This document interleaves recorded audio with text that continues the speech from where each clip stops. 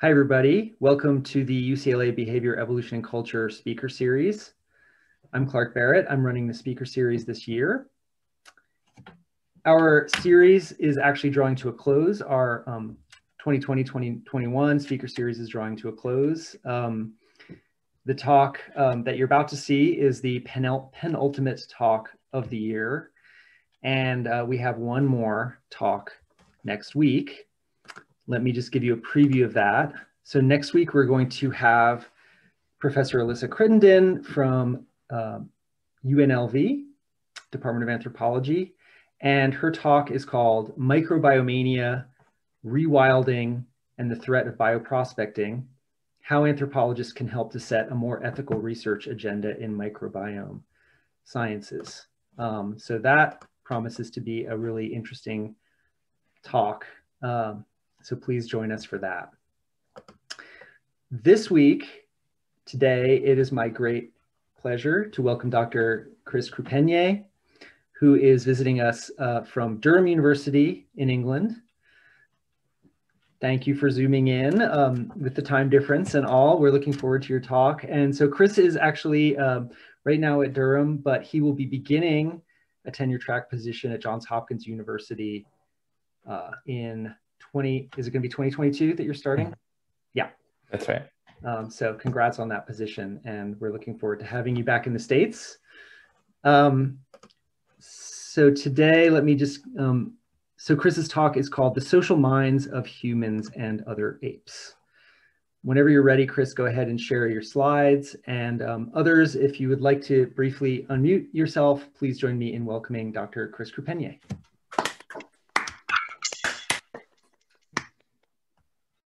Thanks so much, Clark. Yeah. Let me just share my screen.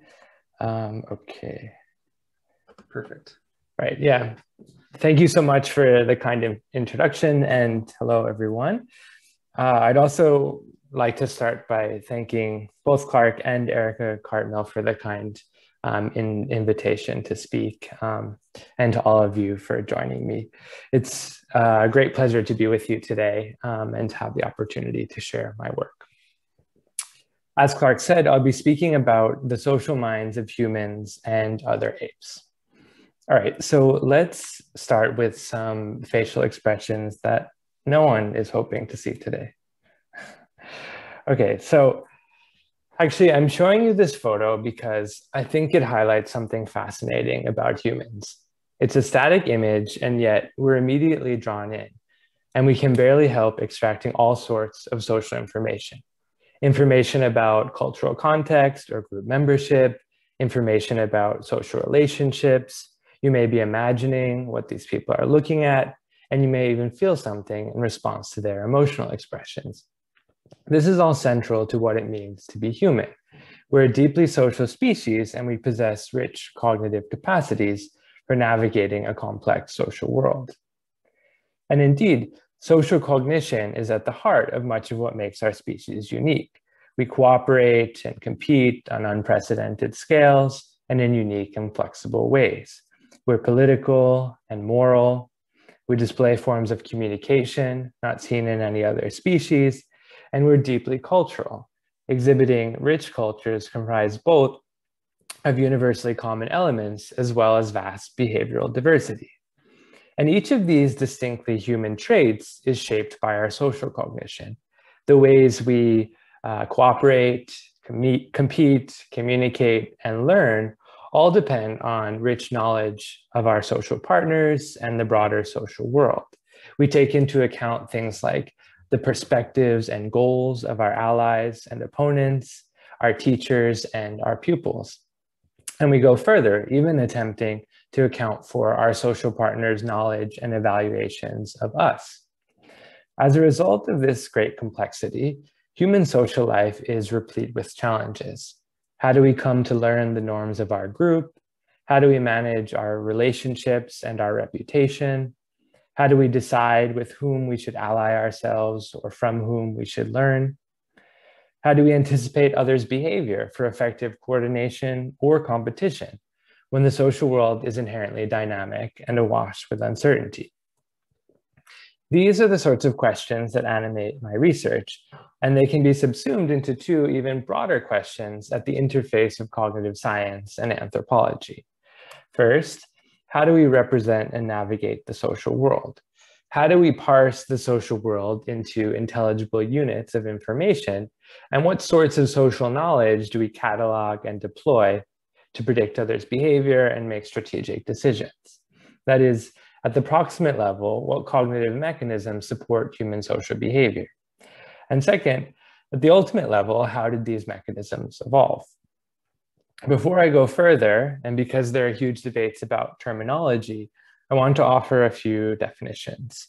When I say cognition, I'm referring generally to all of the mechanisms by which animals acquire, process, store, and act on information from the environment. Social cognition refers to all such mechanisms that pertain to social information or the social world, whether those mechanisms are domain specific or domain general. And finally, I take cognitive representations to be information about the environment encoded, computed, or stored in some way by the brain, permitting further processes like computation, combination, prediction, and decision-making. So how did human social cognition evolve? One prominent possibility was put forward by Nicholas Humphrey in 1978, and I'm sure many of you are familiar with it. He argued that social cognition evolved through adaptation to the challenges of living in a group. Social animals must compete with groupmates for reproductive opportunities, meaning that there's a clear fitness benefit for the socially adept if they're able to successfully build relationships and outcompete their groupmates.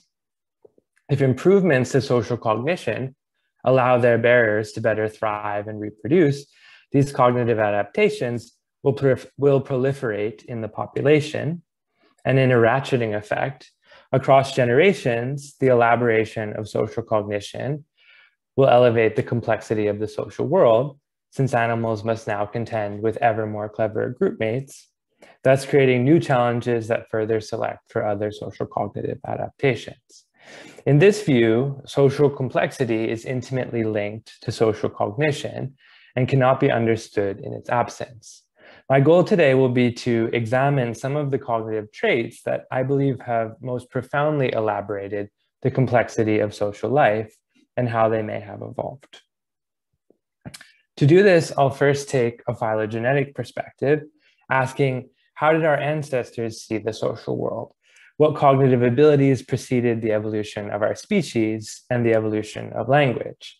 What might social complexity have meant subjectively to these ancestors? Second, I'll briefly take a functional perspective, examining one adaptationist hypothesis about the origins of social cognition. In doing so, this dual approach aims to understand what it means to be human and how we came to be. So beginning with our first aim, understanding how our ancestors see the social world.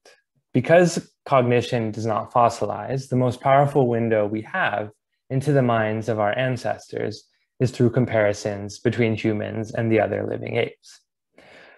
Although extant apes have been evolving independently just as long as we have and are not exactly time capsules to our common ancestor, traits that we share with them were most likely present in our Miocene common ancestors, while those only found in humans likely evolved uniquely in our lineage since its divergence from the other apes.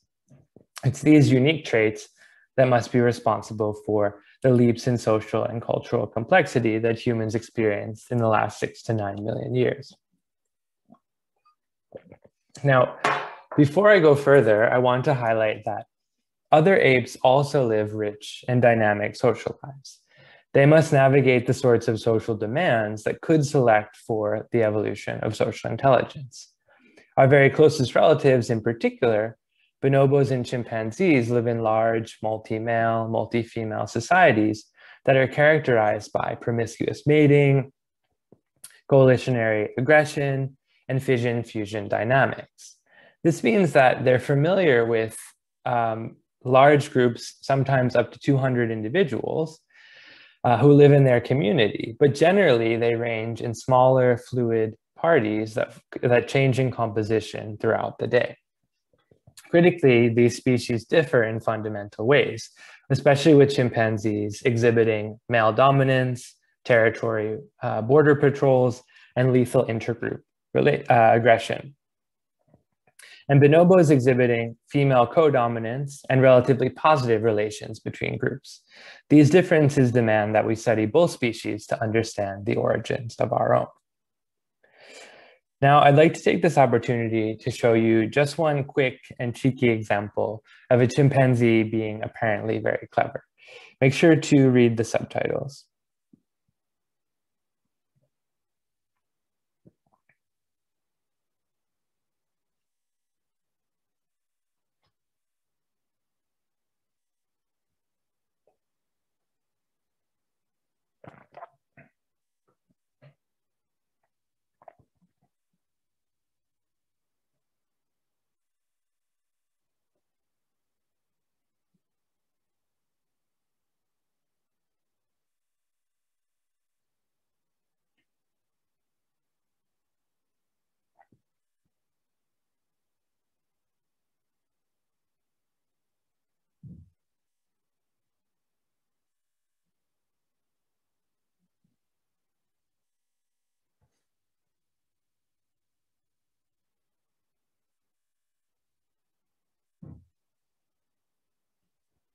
So here we have this fascinating instance of a mother of the year apparently deceiving her son, a behavior that could reflect really rich intentional manipulation and perspective taking, but it could also be a strategy that she learned accidentally over time, or it may even be that she didn't plan to steal the tool at all and only recognized the opportunity once it arose while her son was grooming her. These kinds of observations suggest that animals could be doing things that are very clever. Sometimes some things that may have adaptive benefits in natural settings and that may have rich cognitive underpinnings. But we need controlled experiments to rule out different explanations and identify the causal, in this case, cognitive mechanisms that underlie that behavior. Accordingly, most of the work I'll present involves controlled experiments with captive primates.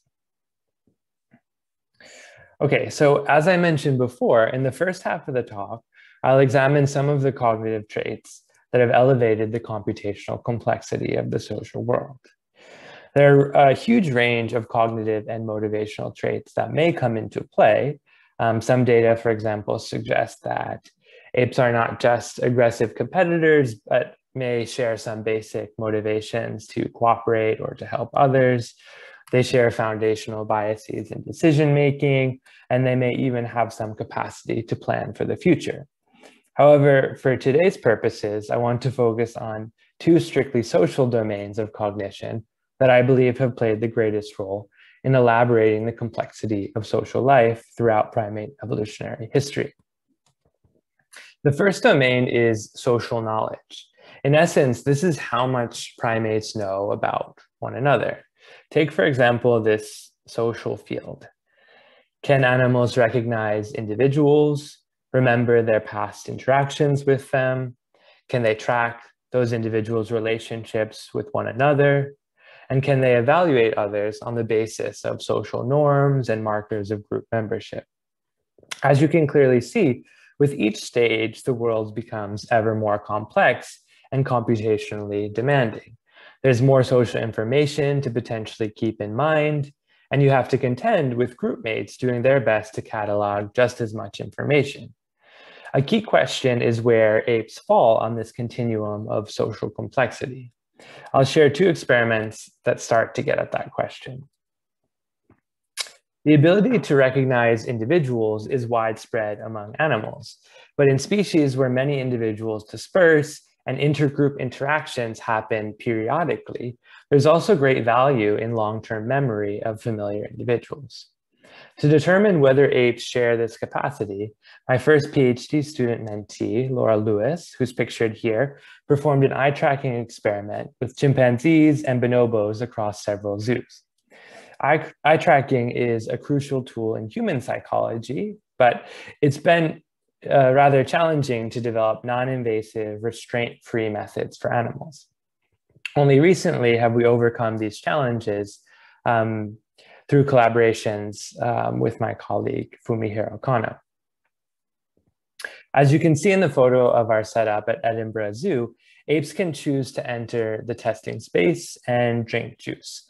And this basically encourages them to volunteer to situate themselves in exactly the location we need them to be in for an eye tracker to be able to identify their gaze and record their attention and pupil dilation while we present to them various videos and images on the monitor. In this experiment, which involved a fairly simple design, apes viewed side-by-side images of members of their species. Both images were of the same sex, but one individual was completely unfamiliar and the other was a former groupmate, an individual who had either died or been transferred to another zoo. So one of these individuals is someone familiar to the apes, but that they haven't seen potentially in many years. And with the time since their last interaction varying from roughly a year to over a decade or multiple decades before. If apes can remember these past groupmates, we predicted that they would show a bias to look more at the former groupmate over the unfamiliar individual. And this is exactly what we found in both chimpanzees and bonobos. You can see here the looking bias represented on the y-axis, with higher values reflecting more looking to the former groupmate. Interestingly, the duration apart did not influence the strength of the looking bias. And I want to show you one particularly exciting data point. This is Louise and Loretta. Loretta is down the road from you at the San Diego Zoo, and Louise is now in Kumamoto Sanctuary in Japan. We collected these data in 2019, and these bonobos last saw each other in 1992. These apes seem to remember each other in some form for at least 25 or 30 years. And keep in mind that many apes only live into their 30s or 40s or 50s. While there's much work to be done to characterize the nature of this memory, our findings suggest that ape social lives are not confined entirely to the present, and that they're able to track individuals with whom they have a personal relationship across a majority of their lifespan. Critically, this capacity to track individuals over distant space and time was likely already present in our ancestors as they engaged in increasingly complex and temporally disparate interactions with members of other social groups. Next, we wanted to ask how richly apes are tracking other social dynamics. Foundational abilities for tracking social information and evaluating others based on that information emerge early in human ontogeny. Young infants are sensitive to a myriad features of the social environment, such as others' pro-social and antisocial behavior and dominance relations. Strikingly, by 3 months of age, North American infants can discriminate helpers from hinderers in third-party interactions and show a preference for helpers. As they grow, children's capacity to evaluate others becomes more specific and complex. Investigating discrimination of helpers from hinderers in third-party contexts provided an opportunity to see whether apes can track third-party information and quickly evaluate others on the basis of that information, and also to see potentially whether their evaluations might be based on anything like the kinds of social norms we often see in humans. So Brian Hare and I looked at this question in bonobos, the arguably more tolerant of our two closest relatives. In the seminal infant studies, babies witnessed displays in which, shapes or puppets helped or hindered one another.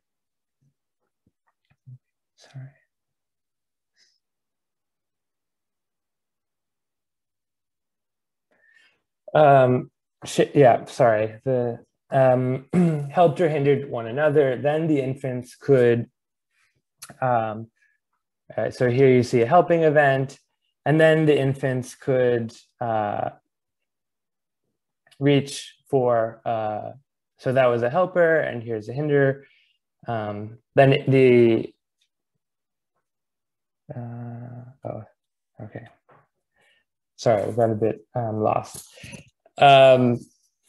So infants are looking at these kinds of puppet shows where you see helpers or hinders interacting, and then they can choose either the helper or the hinder. And in a series of 4 studies, we asked whether bonobos could also track the behavior of novel agents in these kinds of third-party interactions and make sensible social decisions on the basis of this information. To document the consistency of bonobo social evaluations, we tested them across several related paradigms. In the first study, they saw these kinds of animations that I just showed you on an iPad just outside of their enclosure. So here you can see this helping event where this helper arrives and helps the climber to climb the hill. There's also a hinderer event where an agent blocks the climber's attempts, as well as some additional control stimuli. So the bonobos watched these events, and then as you can see here, they could choose between paper cutouts of the helper or the hinderer. In the next 2 studies, outside of their enclosures, bonobos instead watched interactions between unfamiliar human actors attempting to help or hinder a third party, a third individual who dropped a toy out of reach. Bonobos could then take food from either the helper or the hinderer.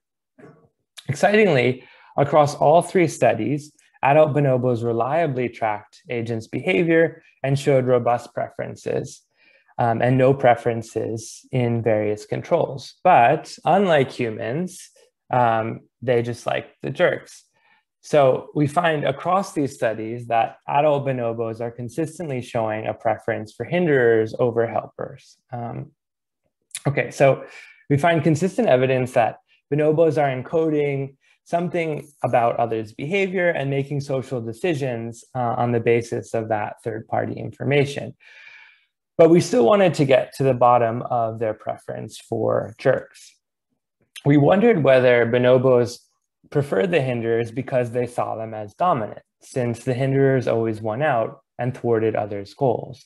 An attraction to dominant potential allies would be sensible, since for most social species, dominance is a powerful determinant of access to resources like food and mates.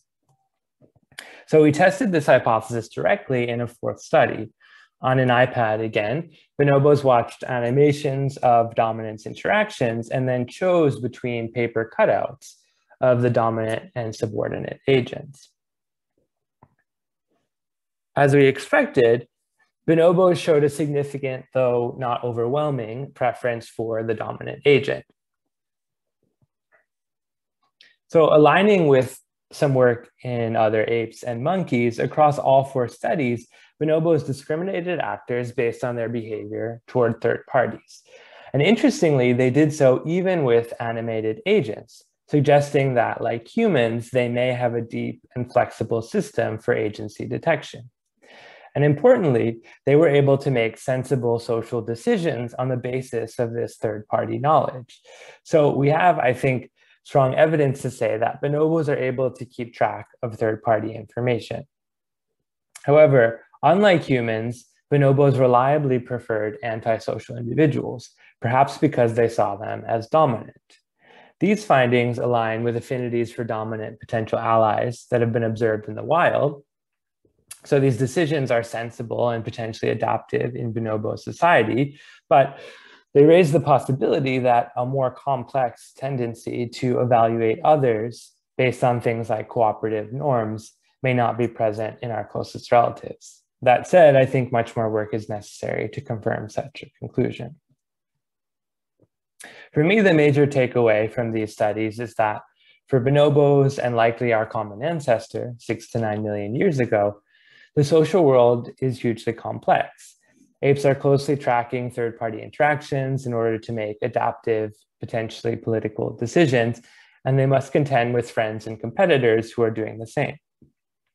So they've already got a lot on their plate, but as I alluded to earlier, there's also another domain of social cognition that might further elaborate the complexity that they face from the social environment. This final, and I think most influential domain, is called theory of mind. Theory of mind allows animals to track not only others' behavior and social relationships, but to infer what others are thinking, their goals, perceptions, and beliefs.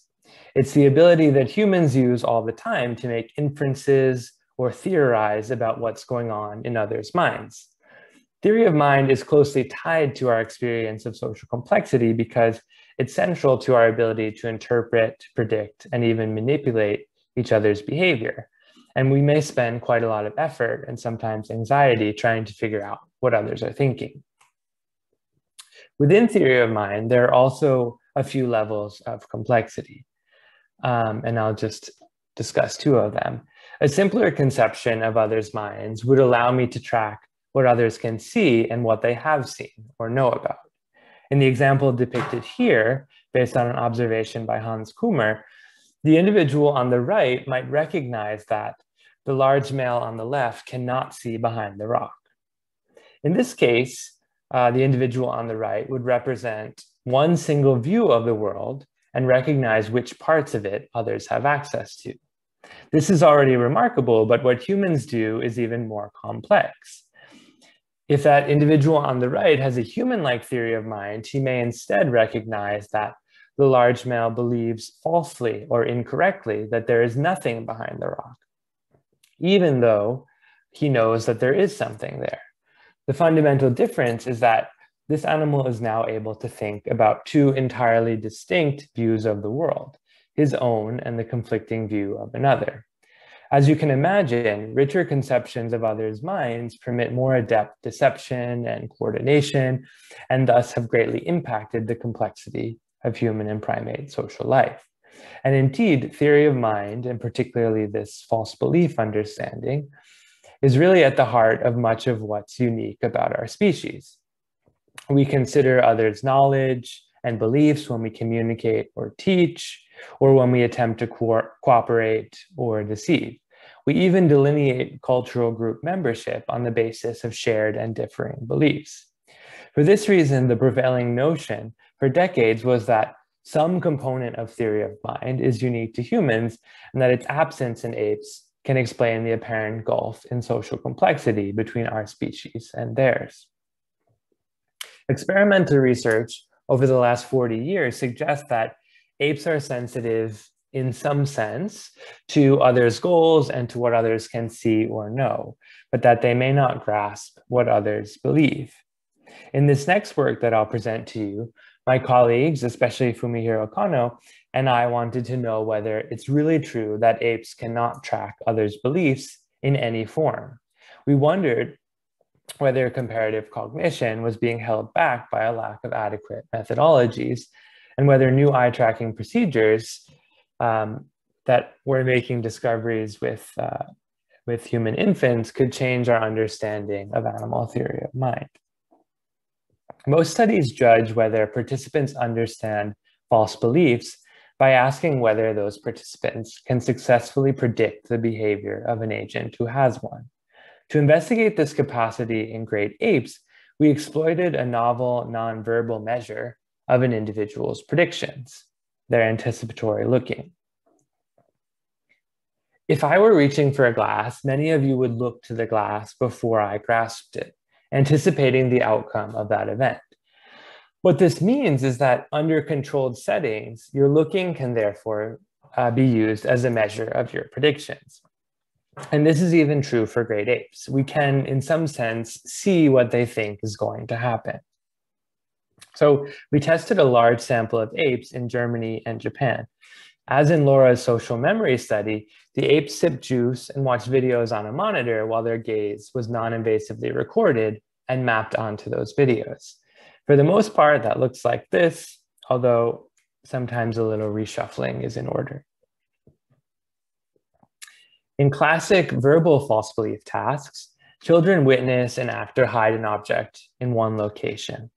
While she's away, the object is moved. When the actor returns, children are asked to predict where she will search for the hidden object.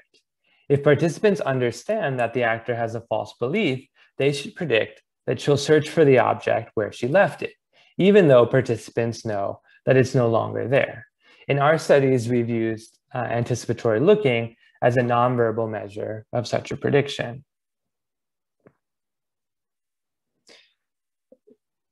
And I will say this is sort of in the same vein of some work that your own colleague Clark Barrett has done with cross-cultural looking time studies. So to succeed in this experiment, we had to think carefully about which kinds of videos would be meaningful and interesting to apes. Since in their social life, they have to closely keep track of social conflicts, as I've shown you in this earlier work, we embedded false belief information in social dramas involving conflicts between a human and a character in a gorilla costume. These are the kinds of dramas that are just intrinsically really captivating to apes. They're equivalent of the Jersey Shore. In the first experiment, the human actor was searching for the gorilla who had hidden in one of two hay bales. And in the second experiment, the actor was searching for a stone that the gorilla had hidden under one of two boxes. In the critical conditions, the human had watched the gorilla or the stone be hidden in one location. And while the human was away, it was moved. So when the human returned to the scene, he falsely believed that the gorilla or stone was still where he last saw it. We therefore wanted to know if apes would anticipate that he would search for it in that location. So during this period, when the human returns and approaches centrally toward those two locations, we measured whether apes looked first to the location accordant with the actor's false belief, or instead to the distractor location. These measures were all extracted automatically by the software based on predefined areas of interest. Of course, which location was correct was counterbalanced, and each experiment included two different conditions that controlled for things like whether the target location was the first or last location where the object was hidden. All right, so here's an example of what one of the false belief condition test trials looked like in the second experiment. This chimpanzee is watching this video, and these red dots show where she's looking.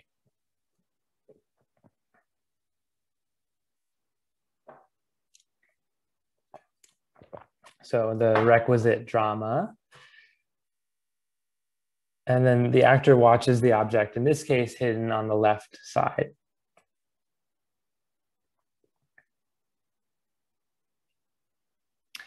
Here, the gorilla moves the object and ultimately removes it. So now we have a situation where there's an agent outside of the room who falsely believes that the stone remains in this left location. And when the agent soon returns to the scene and begins reaching ambiguously toward the two boxes, what we want to know is whether apes look to one location in anticipation of his search.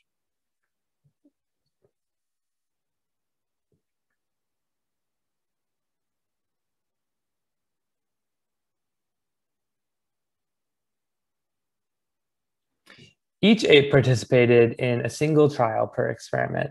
So now I'll show you in red the number of apes who looked first to the target, the place the actor believed the object was hidden, and in blue, the number that looked first to the distractor. As you can see across both studies, apes make the correct prediction. We then pooled the two data points from the subjects who participated in both experiments. And this combined analysis further confirmed that in each of our conditions and overall, apes make the correct prediction. So across two experiments, apes correctly visually anticipated that an actor would search for an object where the actor had last seen that object, that is, where he falsely believed it to be. By developing a novel and innovative approach and identifying the right motivational context that makes sense for these species, we were able to show for the first time that apes can pass a version of the false belief test. While I don't have time to go into this at length, I'll tell you that In the original study, we controlled for a number of lower level perceptual explanations, and later even addressed a post hoc explanation that researchers studying human cognition have rarely taken on. And most excitingly, these results have been conceptually replicated in Japanese macaques. And in apes, we now have several other completed studies that extend this phenomenon and are starting to clarify its underlying mechanisms. And I'll just share one of them with you today. So an open question from our first study is whether apes were likely to be tracking mental content, beliefs, or only behavior. One possibility from our previous work, and pretty much all previous work on animal theory of mind, was that maybe apes were just tracking something like the actor's orientation, the direction that the actor was facing, and expecting him to return to the location where he last oriented to the object.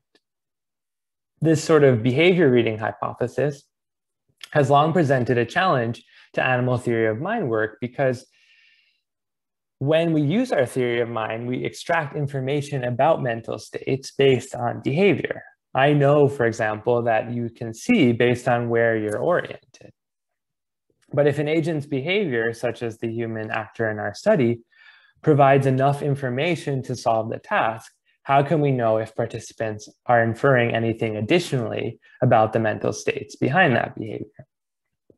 To control for this sort of behavior reading, Celia Hayes proposed that participants be tested in a novel situation that attempts to separate out an agent's behavior from her mental states.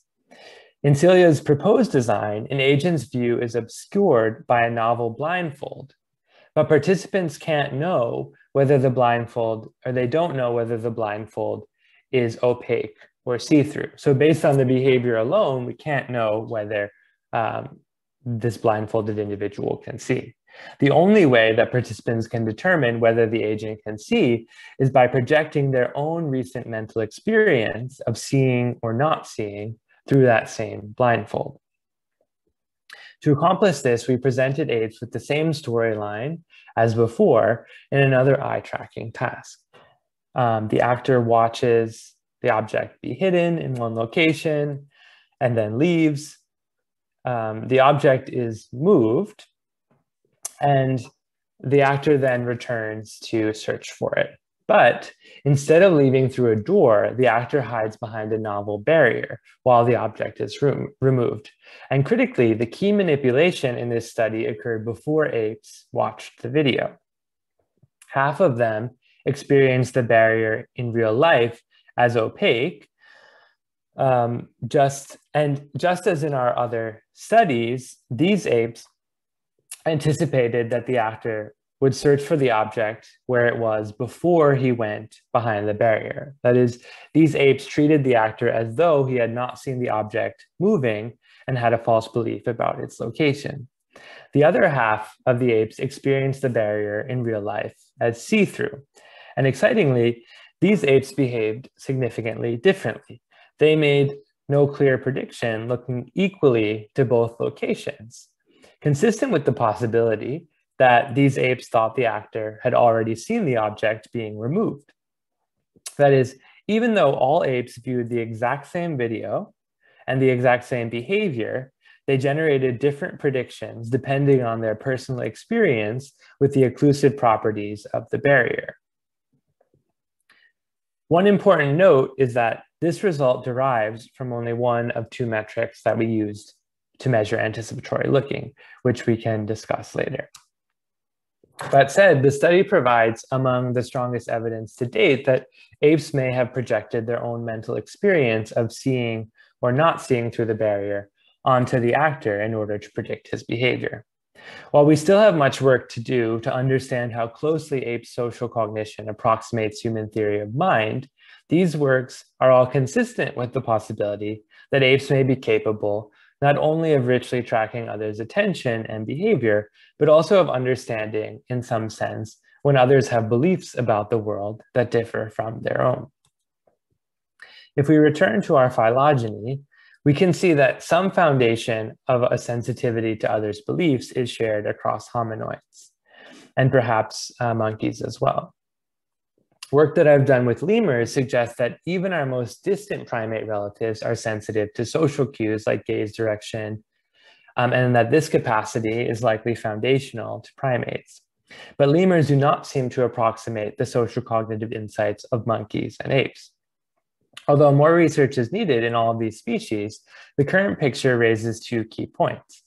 First, different primates may experience the social worlds in their social worlds in vastly different ways, depending on the social cognition they possess, even if they inhabit groups of similar sizes. And second, there's some evidence for an elaboration of social cognitive complexity throughout primate evolutionary history. The biggest takeaway that I'd like to offer from this part of the talk is that unique features of human cooperation and culture build on rich social cognitive foundations that we inherited from our common ancestors with chimpanzees and bonobos. As I've shown you today, ape social life is hugely complex. Chimpanzees and bonobos must do their best to keep track not only of their own relationships with their many groupmates, but also of the friendships, alliances, and rivalries that exist among those groupmates. They're also attempting to track, in some sense, the visual perspectives of their friends and rivals, even in situations where others' perspectives differ from their own. And they likely need to use all of that information, all of that social cognition to make strategic decisions in their effort to build relationships, scale the dominance hierarchy, and reproduce. Okay, so now that we've attempted to reconstruct, to some extent, the cognitive phenotype of our Miocene common ancestors, and to examine some of the cognitive abilities that shape social complexity, let's turn briefly to this second task to understand how human and non-human ape social cognition evolved. As we discussed before, the social intelligence hypothesis argues that the most socially savvy individuals will be able to outcompete their groupmates for social success and reproductive opportunities. And as such, natural selection will always favor improved social cognition. Surprisingly, despite the widespread influence of this hypothesis, it's primarily been tested in interspecific comparisons, where some evidence suggests that species with larger social groups may also have larger brains. In this final set of studies, we aim to take a first step toward understanding intraspecifically whether variation in social cognition confers differential proximate or ultimate benefits in demanding social contexts. For these sorts of directions, I partner with Ann Pusey and Ian Gilby. Together, we have access to 60 years of behavioral data on wild chimpanzees at Gombe National Park, Tanzania, the site established by Jane Goodall. We decided to investigate decision-making and adaptive benefits in intra-group competition. As I mentioned toward the beginning, chimpanzee societies are structured by dominance hierarchies, with adult males occupying the top ranks and the highest ranking individuals enjoying the highest reproductive success. To build status, individuals must develop individualized social relationships. Grooming is one important relationship building activity. And here you see a chimpanzee communicating where he wants to be groomed. These social relationships can also translate into support in agonistic conflicts. Bystanders may intervene to support their friends in conflicts, or they may develop coalitions to jointly attack more dominant individuals or to thwart lower ranking individuals attempting to usurp power. In past work, Ian Gilby and colleagues showed that wild male chimpanzees' engagement in coalitionary aggression is predictive of their likelihood of rising in rank and of siring offspring. And recently, we added to this work by showing that social relationships can impact the reproductive success of wild male chimpanzees through multiple independent strategies. Males may achieve higher paternity success by befriending the highest ranking alpha male, perhaps resulting in that male being more tolerant of matings by his allies. Or males can cultivate a large network of strong social ties. These social ties are predictive of their involvement in coalitionary aggression, suggesting that many ties may provide the kind of social leverage males need to mate successfully. The key point from these last couple of slides is that chimpanzees build social relationships, and these relationships meaningfully translate into further social success through rank acquisition, and also directly translate into reproductive success. What this means is that in the short and long terms, apes living in diverse and varied networks of individuals must make decisions about whom to befriend, when to intervene in others' conflicts, how to build relationships and power, decisions that materially impact their everyday lives, as well as their evolutionary legacy. And coalitionary aggression in particular is an exemplar of the sort of within-group competition where an animal's decisions may yield proximate and ultimate benefits, as predicted by the social intelligence hypothesis. Inspired by the work of Joan Silk and your own Susan Perry, we decided to dive into this context to examine the decision-making strategies that chimpanzees may deploy. Unlike past work, though, we additionally tested whether those strategies actually shape outcomes of conflict events.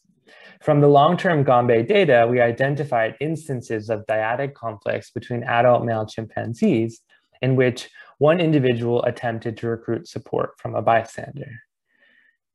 As an illustrative example of a single such event, you're minding your own business when all of a sudden you get attacked by a group mate. This is very scary, but fortunately, you're not alone. There are many bystanders whom you can ask for help. These events happen over the course of seconds, so apes have to make rapid decisions about whom to solicit help from, and if they make a good decision, the bystander they target might intervene to support them, or the aggressor might get scared off by the risk of the conflict escalating. First, we asked what kind of information chimpanzees can marshal to make the most strategic decisions, to escape others' aggression in the short term, and in the long term to build rank and relationships. At a course level, the decision maker can consider her knowledge of each individual bystander and the personal relationships she has with them. For example, she may preferentially seek help from her friends, or she can consider more complex knowledge about the third-party relationships she has historically observed between her aggressor and the various bystanders. Maybe she wants to avoid the aggressor's allies, for example. She may also apply more simple heuristics like choose the most dominant individual available. Using observational data, we couldn't directly look at cognition per se, but we were able to model these observations as decision-making events in which chimpanzees could attempt to recruit any available bystander. As proxies for the types of social knowledge they might use, we quantified the decision maker's personal relationships with each bystander in terms of rank, kinship, grooming, and coalition frequencies. In case of decision makers also consulted third-party knowledge, we additionally quantified the relationships between the aggressor and each bystander, as well as heuristics like choose the most dominant individual. In mixed models, we then examined which metrics of personal and third-party relationship information predicted the decision maker's choice of recruit, controlling for the other variables. Excitingly, we found that chimpanzees appear to make decisions based on a rich constellation of information. Predictably, they were more likely to solicit help from kin, as well as frequent grooming and coalition partners. However, controlling for these effects, they were also more likely to select recruits who most greatly outrank their aggressor, consistent with attention to third-party knowledge. So, aligning with the results of the controlled experiments I showed you earlier, in natural decision-making contexts, chimpanzees also appear to consider knowledge of both their own personal relationships with group mates, as well as their group mates' relationships with one another. In two further analyses, we asked whether any particular decision-making strategies yielded desirable outcomes. That is, whether social cognition might confer proximate benefits. First, we asked whether the recruit's relationship with the aggressor or with the decision maker predicted whether the recruit actually intervened to support the decision maker. Interestingly, although recruits intervened in roughly half of our events, no relationship metrics predicted whether they would do so. This was a bit surprising to us, but we reasoned that the threat of an intervention could be enough for aggressors to stand down. So next we asked whether the recruit's relationship with the aggressor or with the decision maker predicted whether aggression stopped following the help solicitation. And here, excitingly, we found only one strategy that predicted termination of aggression. Chimpanzees were more likely to escape further aggression by attempting to recruit individuals who most outranked their aggressor, controlling for these various other relationship metrics or heuristic strategies. So a strategy potentially based on third-party knowledge was most successful at getting chimps out of a sticky situation. While future work must isolate controlled measures of individual cognitive variation and test their relationship to fitness outcomes, the study provides a first step in showing that social cognition may indeed confer adaptive benefits in competition. As the social intelligence hypothesis proposes, selection from the demands of group living may have driven the evolution of our social minds, at least through much of primate evolutionary history. To quickly summarize, what I've shown you today is that social knowledge and theory of mind have played a critical role in complicating the social lives of humans and other apes. Chimpanzees and bonobos recognize and remember numerous individuals for decades after last seeing them. They track novel information, novel third-party information, and use it to make sensible social decisions. And they may even peer into others' minds, inferring basic information about others' beliefs, all in the absence of language. Humans may differ in their possession of certain unique cooperative and normative motivations, and in some of the ways they represent others' minds. In the second half of the talk, I showed you that these same social cognitive abilities appear to shape apes' decision-making strategies in the wild, and that, consistent with the social intelligence hypothesis, more complex strategies may yield adaptive benefits. While there remains much to learn, what I hope has become clear today is that the roots of our social minds are discernible in the minds of our closest relatives, and that by continuing to examine these sorts of questions comparatively, we can get that much closer to figuring out who we are and how we came to be. With that, I'd like to acknowledge my mentors and to thank you for your attention. I'd be happy to answer questions. Thank you so much, Chris, for a fantastic talk, really cool findings, and amazing methodology. Thanks for sharing all that with us. And there's a lot to digest there. So I will curate the Q&A. And as a reminder to people, use the raise hand option if you can under your participants bar. Our first two questions will be from Sasha and then Joe. Sasha, go for it. Hi, Chris. Thanks for a great talk. It's super, super interesting and a lot of different research. I was wanted to ask a question about the research you just presented actually on the interventions. And I was wondering how this relates to, or if you've thought about this literature about policer monkeys or policer individuals. I know in chimpanzees and in pigtail macaques and rhesus macaques, there's like often a few really high-ranking, usually like high-ranking males that act as like policers. So when they intervene in a conflict, or even just I've seen like in macaques, if the alpha male approaches an ongoing conflict, it can stop the aggression. So I was wondering like if part of the effect you found is driven by something like that, like maybe they're recruiting the highest ranking animals who have this like policing function. And I mean, one of the mechanisms might just be that the aggressor is scared of them and stops, right? But I don't know if you've thought about that. Yeah, that's a cool question. So I guess one possibility would be that rather than tracking the third party rank relationship, they're just tracking some sort of disposition or identity that this is an individual who regularly interferes in conflicts or polices them. We haven't tried to quantify policing behavior specifically or sort of identify who are the specific policers. So I've just written down that that's something definitely worth looking into to see whether they tend to be the individuals who are solicited.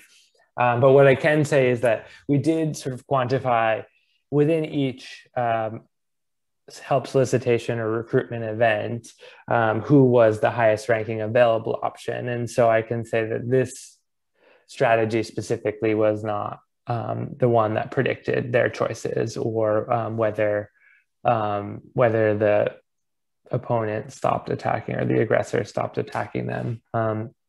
So I think policing individuals tend to be the highest ranking ones for sure. And so if it were the case that they were just targeting those individuals, I would guess that that sort of heuristic might allow them to succeed. So, so the data are potentially consistent with them actually tracking this kind of third-party rank information. But that being said, this is all based on behavioral observational work. And so, we can't say it entirely for sure, but that is a great point and something worth exploring further. Cool, thanks. Great, thank you. Let's take a question from Joe Manson. Thanks, great talk. My question is also about that last study. So the general problem that you're looking at, as you said, is it's based on Joan Silk's work on macaques and the work that Susan and Clark and I did on capuchins. So both those species live in cohesive groups, whereas chimpanzees live in communities. And I wonder if that sort of it complicates the computational problem in that an individual's knowledge of its different fellow community members varies, because as a function of how often it's in the same traveling party with that individual. And I just wonder if there's any way to incorporate that into your analyses. Yeah, that's a good question. So I definitely think that the fission-fusion dynamic makes things more complicated. I mean, on the one hand, you can choose who you spend time with more directly, but also you're absolutely right that you're missing a lot of what's going on with the rest of your group. So this could be one reason why other metrics of third-party relationship information didn't come out as meaningful predictors. Maybe it's because rank is something that is consistent enough that everybody has a decent sense of it in even that third-party information. But the nuanced knowledge that they have about grooming relationships might be less nuanced because they're missing part of that, or they're missing some of the coalitionary aggression. Right now, the metrics that we've used are just based on all of the data that we have available. So are these individuals grooming regularly in general? But it is true that perhaps in a future more complicated process, we could try to determine the grooming relationship that we think individual A has observed between B and C, for example, just based on the time that, A was present in the group when B and C were grooming or something like that. So we would have to come up with individualized metrics for each individual, but that is something we could potentially do. Right, thank you. Yeah. Great. Question from Josh. Hi, Josh. Hey, that was a wonderful talk. I wanted to ask a little bit about the significance, or interpreting the significance of the false belief studies. And then I also had another question about the discussion of selection at the end. But the first question was just about the concept of belief that's in play in the studies. So in some of the philosophical circles in which I fortunately or unfortunately run in, sometimes there's a tendency to associate belief with accepting something as true. Mm-hmm. And so having a kind of semantic commitment regarding the attitude. And so there'll be a distinction made between the kind of commitment the agent's making and reserving the term belief for something involving the agent forming as it were, using the description of truth in the evaluation of the circumstance. And then relatedly, in slightly more formal context, you might use belief to be in a kind of Bayesian mode, something that satisfies the axioms of the probability calculus. And then you reserve the term belief for something that has a sufficiently high credence of the agent. And so that would be another way to kind of think about something concrete that is involving with belief that's more than just kind of accepting for the purposes of guiding action. And so does the distinctions between notions of belief matter to you, or could you just say a little bit more about the notion of belief that you think is at work in the chimps or in the bonobos? Sure. Yeah, so this is a great question. I think, now that we have this kind of phenomenon, then we can try and dig deeper into what it actually means and what kinds of mechanisms are at play. So Mike Tomasello and Vicky Southgate have made arguments, for example, that Mike Tomasello's idea is that as human children develop and engage in cooperative shared intentional frameworks where they are thinking about others' perspectives and contrasting them, they sort of come to have an understanding of objectivity and truth, and that this sort of proper real conception of belief and false belief is something that emerges in children later in life, even though infants are already showing some success in these kinds of tasks.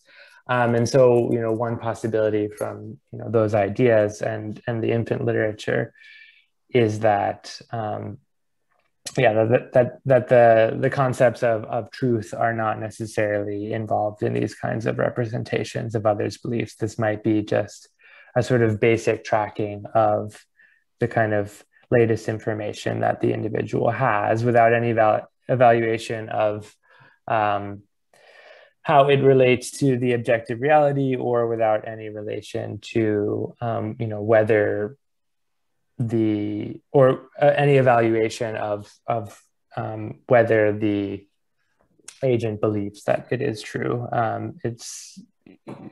So I think when I use the term belief, I'm using it kind of in the simplest possible sense as encoding some kind of perspective on an object, and these additional components may or may not be part of the equation. These are things that I think require additional research, but some of the ideas, for example, with what Vicky Southgate have put forward, is that when infants pass these sorts of tasks, they might just be adopting the other individual's perspective in a way that kind of suppresses their own, and so there isn't really, this is just kind of how they understand the world, but any understanding of objectivity or truth or beliefs about truth are just kind of intrinsic to the extent that they exist. Good, that's really helpful. I mean, there's still a basic kind of decoupling, I think, that the studies may reveal, and you may think that's a really interesting and novel kind of ability to engage in a kind of decoupled form of social cognition, that you're allowing your own appearances to be different from the appearances of some other agent. The other thing I wanted to ask about, I don't want to take up too much time, but on the selection, do you have any thoughts about the features that in the last 6 or 8 million years have selected for the differences between humans and other living primates vis-a-vis theory of mind? So, if you agree that there's selection pressure already in chimps to engage in some form of kind of factive or basic theory of mind, did you have any specific ideas about what would trigger the subsequent divergences that we see at work now? Yeah. Well, I don't have a strong commitment to what I'm about to say, so I'll just sort of, I guess, some of the ideas that that others have put forward are that various sort of cooperative situations have presented an important selective pressure. First for, Mike Tomasello's idea, for example, which sort of aligns with things that other people have said as well, is having to do with initially needing to cooperate in, for example, large-scale hunting practices, and ultimately then cooperating within one's group against other groups. This is, of course, an idea that that others like Boyd and Richardson and others have talked about too. So, one possibility is that sort of increasingly the demands for cooperation, which in some sense could be also an extension of this kind of social intelligence hypothesis, but to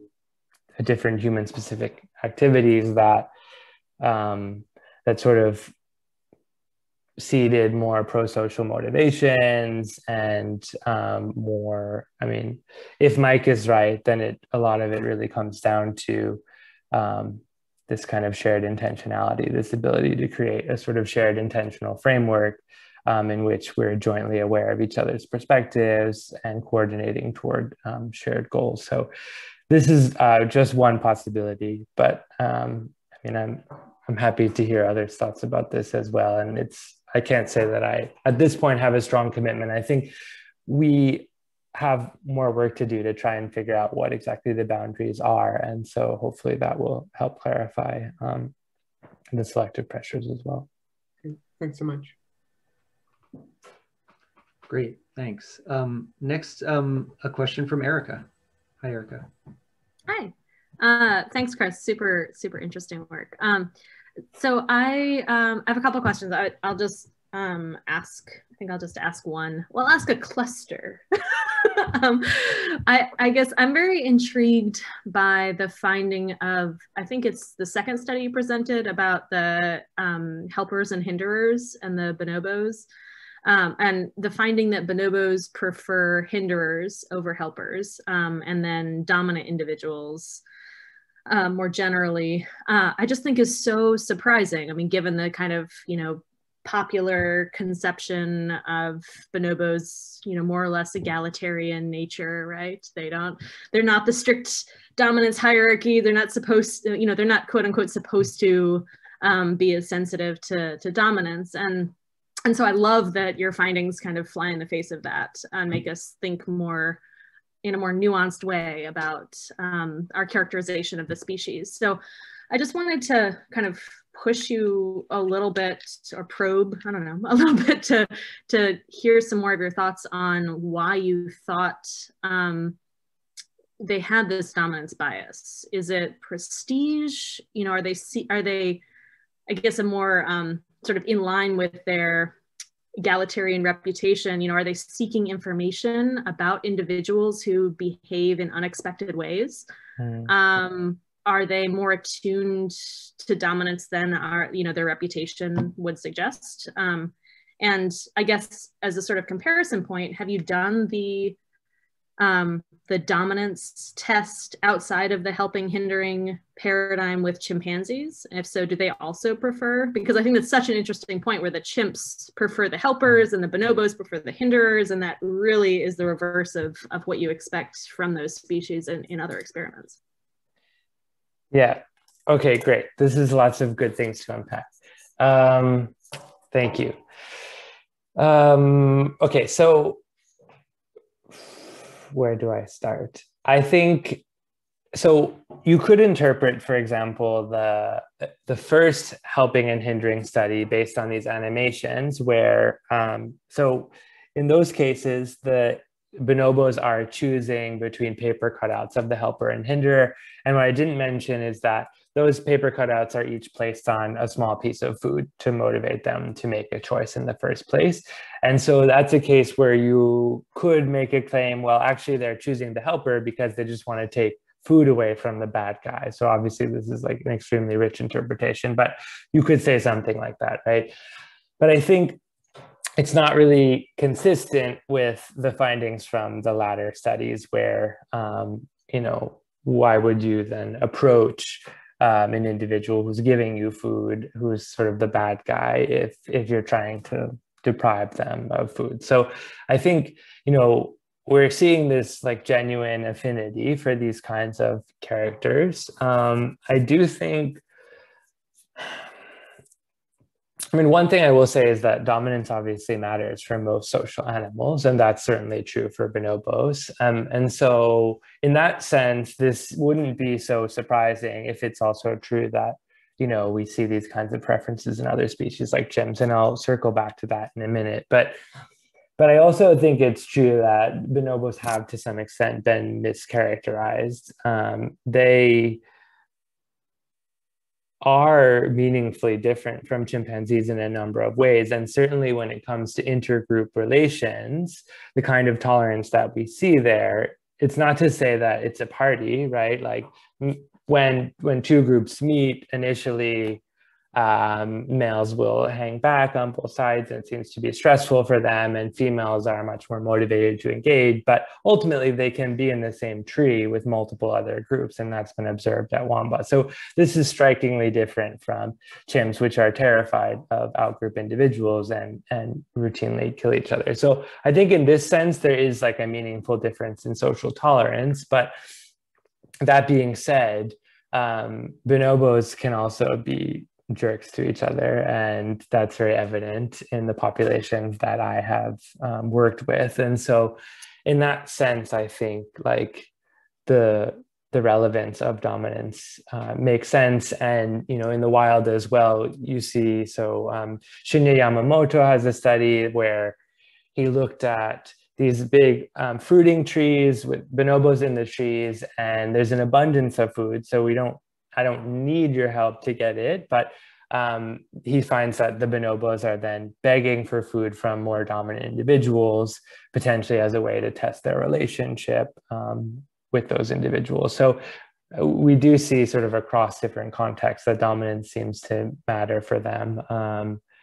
Yeah, of course, it is also an interesting question whether they are able to keep track of other things like prestige, or if that's an entirely distinct status system that is unique to humans or whatnot. But one thing I'll say about the chimp data is that we haven't done this exact experiment with chimps, and there is some data on their preference for helpers or hinderers, but those are always cases where they saw a helper deliver food and a hinderer steal food, and then they had the choice to approach one of those individuals both of whom had food. So they might, in those cases, and the chimps did show a preference in those cases to interact with the so-called helper, but it could just be that they have observed this individual gives food, I want to get food.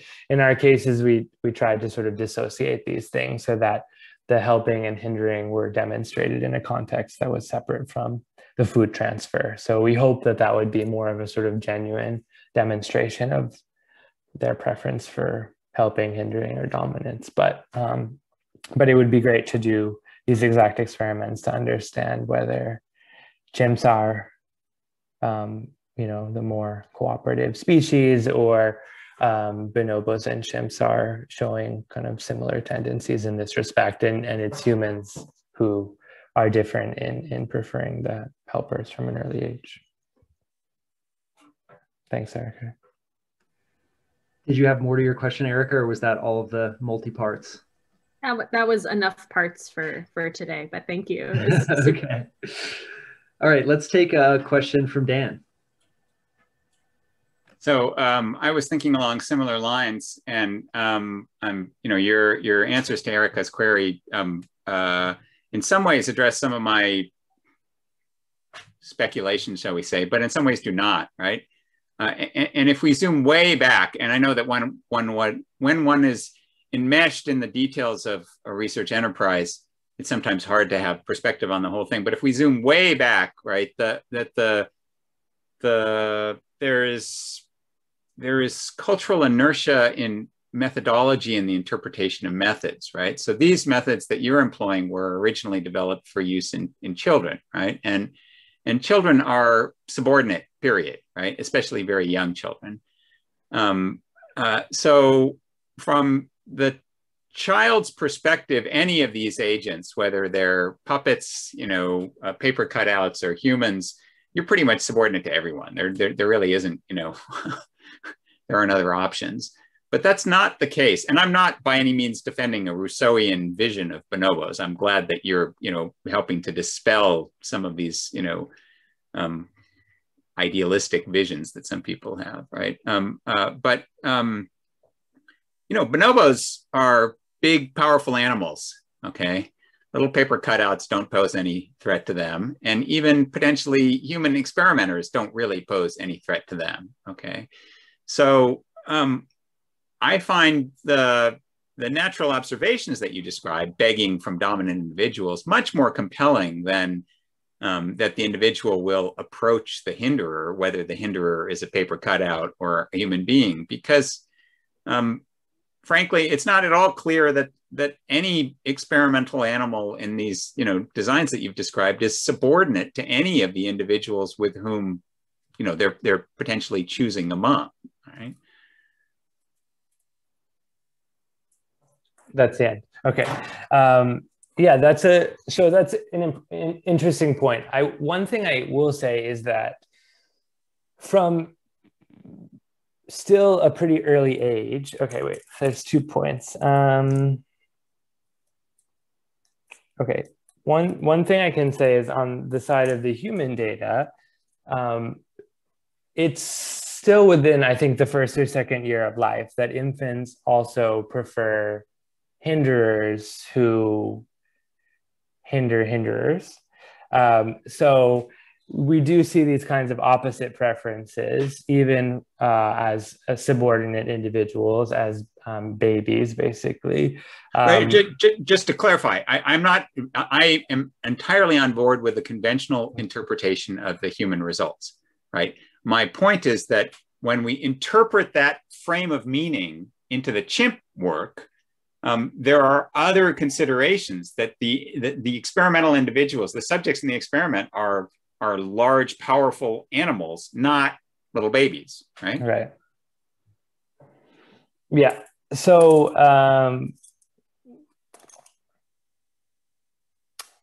can you recap the second half of your question? Right. Or your right. point?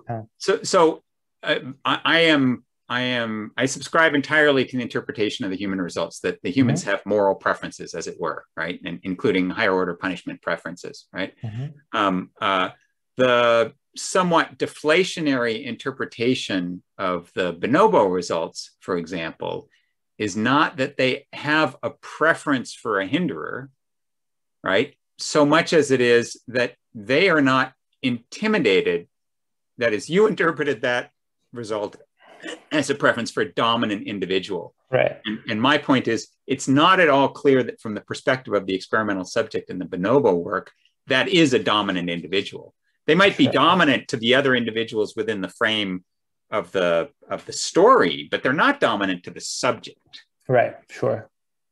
Yeah, that's true. I think we don't necessarily know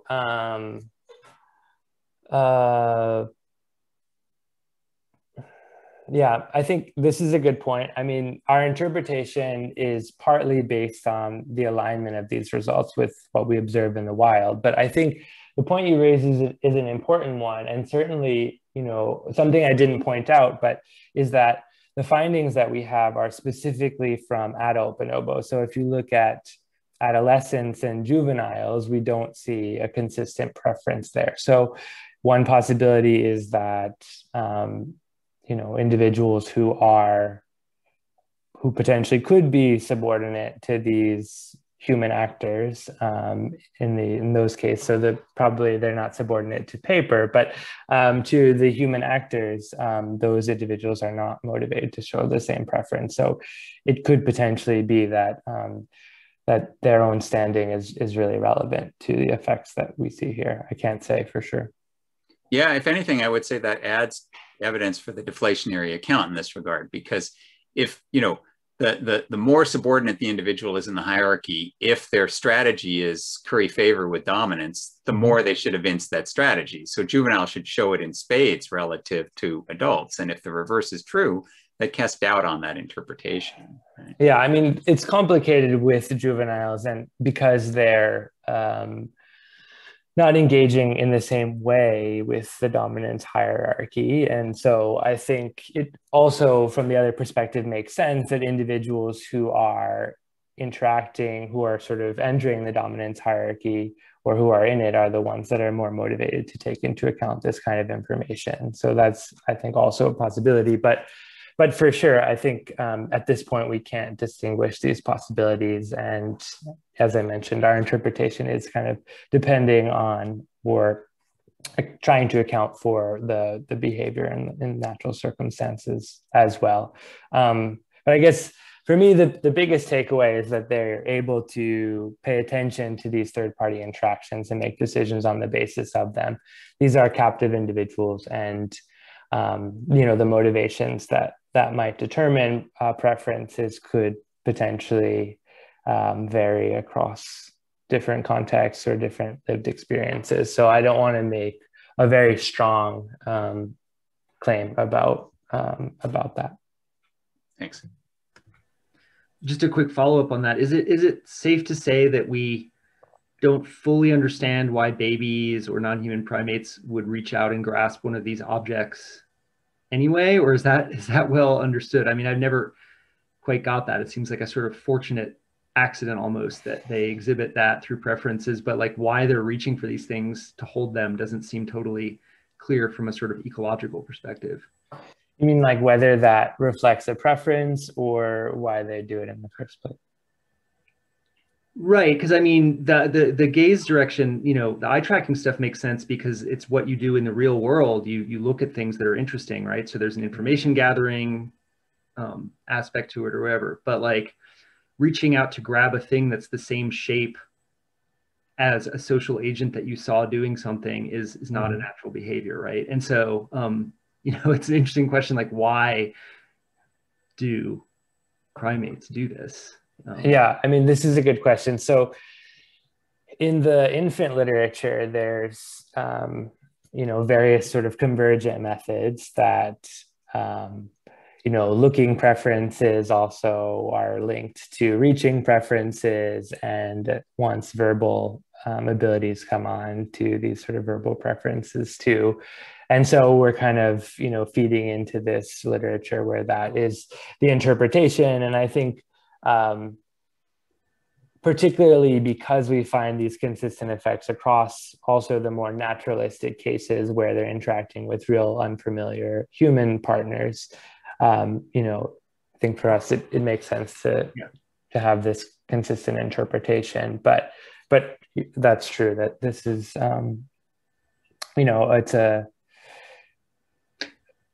it's a phenomenon. No, I mean, that seems reasonable to me too. I mean, that there's all convergence there. It's just, it's funny because in some way it doesn't have to be that way, right? You could easily have had a case where they watch these scenarios and then they're like, oh, that just happened. They don't necessarily have to like reach for the thing, right? But the fact that they do is interesting.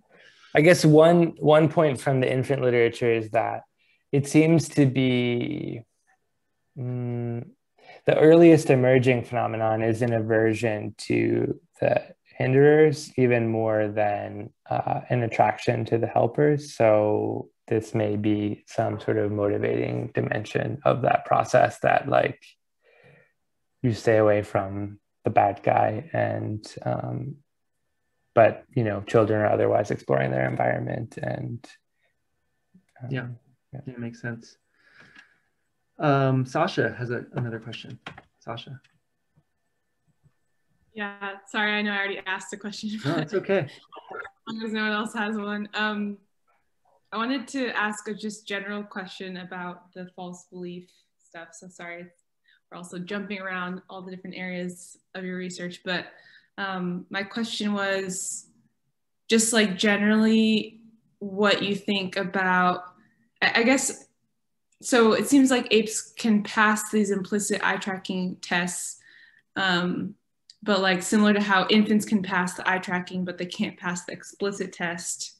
Seems like apes can't pass like an explicit test of false belief, right? Like where they have to choose an option.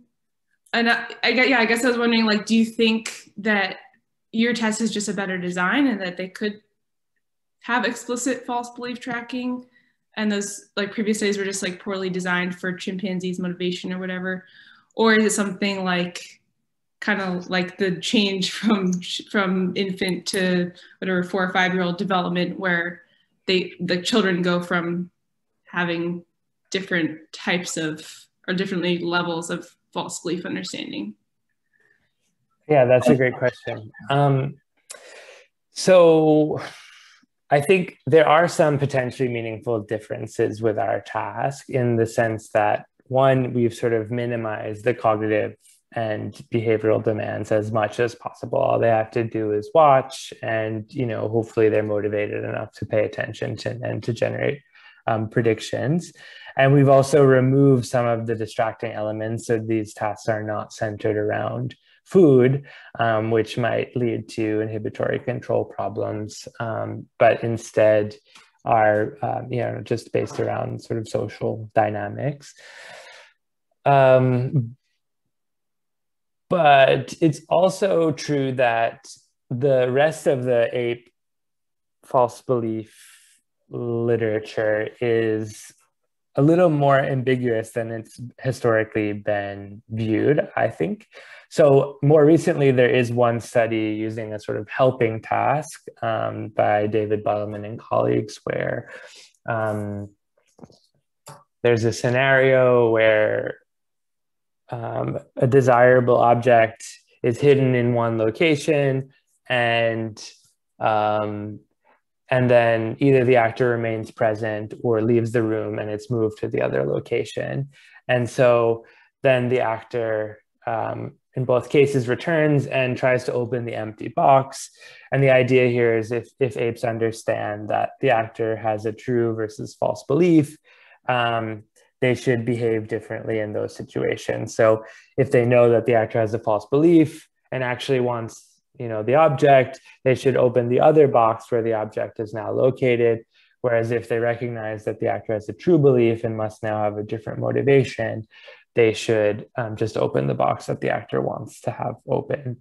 And in this task, apes respond correctly in the false belief condition, opening the other box, and they do so more than in the true belief condition, although their responses are kind of at chance in the true belief condition.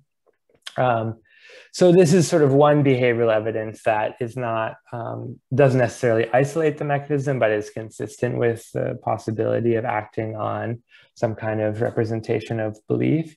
And then some of the other behavioral studies, which I think are actually, many of them are, brilliantly designed, and particularly for what we knew at the time, they show positive responses, positive evidence in false belief conditions, but there are various controls where apes perform similarly. So it's hard to tell in those tasks whether apes are tracking something like others' ignorance or whether they're really understanding others' beliefs. But for example, in the famous Kaminsky chimp chess study, bonobos perform correctly in the false belief condition. It's just that they perform similarly in a control condition, which kind of muddies the interpretation of those data. And Brian Hare's 2001 paper also provides some evidence it's not well powered, but it's kind of consistent with success in a misinformed false belief context. But the behavior there is also kind of the same as in a similar ignorance context. And so it's impossible to tell whether apes are just tracking something related to ignorance or whether they're tracking something more sophisticated related to belief in those contexts.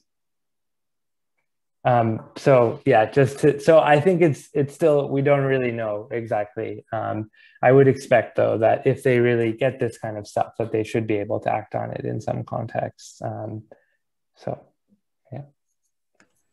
Thanks. Great, thank you. We have time for one more question. Nadia, would you like to ask a question? Yes. Hi, Chris, good to see you. Thank you for a great, interesting talk. I have a naive question about bonobo's preference for dominant individuals, and it ignores all this sophisticated caveats that Dan and Erica raised. So I'm just curious whether dominance means the same thing in chimp society and in a bonobo society. And I'm just going off based on what you said about it possibly being more egalitarian. It just seems like in a generally more egalitarian society, dominant individuals are kind of less scary. So I'm just thinking intuitively in a human society, comparing it like a democratically elected leader or in a totalitarian society, a dictator, like both are in a position of dominance, but because one society is generally more egalitarian, then it's more like, you know, this person has an authority to set rules, and yes, they can boss us all around, but it's not scary in the same way. It's kind of like they have the prestige and power, but they're not necessarily a jerk. Is there anything, could this apply to these two societies, and would that help to understand the results? Yeah, that's really a terrific thought. I think it would be really revealing to have comparative data with chimpanzees to see whether they're doing the same thing or something different, if there are sort of meaningful differences between their societies. But bonobos are dicks to each other sometimes, and they, you know, I think females are often sort of, they form coalitions to thwart male efforts at aggression, but they also attempt to suppress males and suppress each other kind of opportunistically. And so, you know, there is this sort of pervasive dimension of cooperation that exists there, but, you know, it's also in the context of competition and dominance. So I don't think that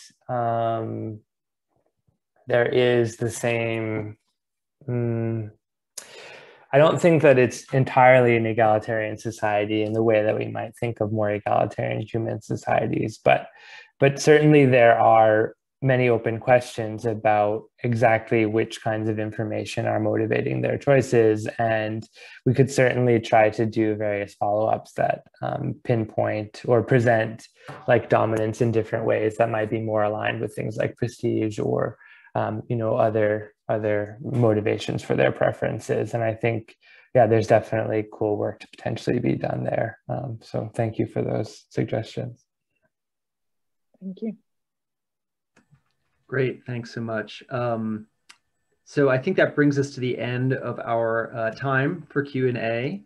I want to thank Chris again for a wonderful talk and really interesting conversation in the question and answer. If others wanted to unmute yourselves for a second, let's thank Chris. Thanks so much for having me. It's been a pleasure. Fantastic. And I will see everyone on Monday for Alyssa Crittenden's talk on microbiomania. Thank you all, and I'll see you next week. Let me stop the recording.